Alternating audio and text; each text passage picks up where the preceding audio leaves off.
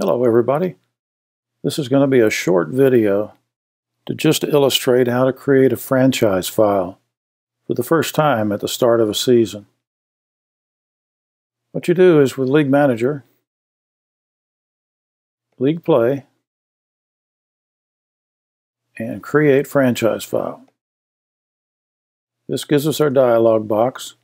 First thing I want to do is change the folder to point to my Dropbox. Now I'm using Windows XP. This gives me a standard file dialog box. So obviously you need to know where your Dropbox is to start it all out. Mine is located on the root level. So it's down the C drive. I scroll on down. I'll get some of these things out of the way. There's my Dropbox. I open it up. There is the Summer League. And there's the Files folder. So now I've told it to point to my Files folder in the Summer League. Down here I need to give it a name. I'll give it a name of, whoops, wrong key.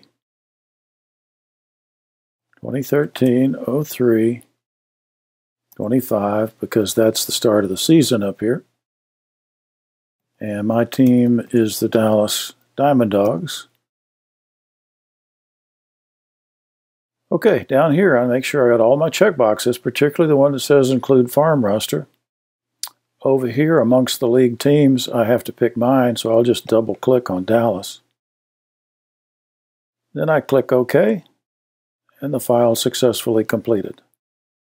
And that is all there is to it.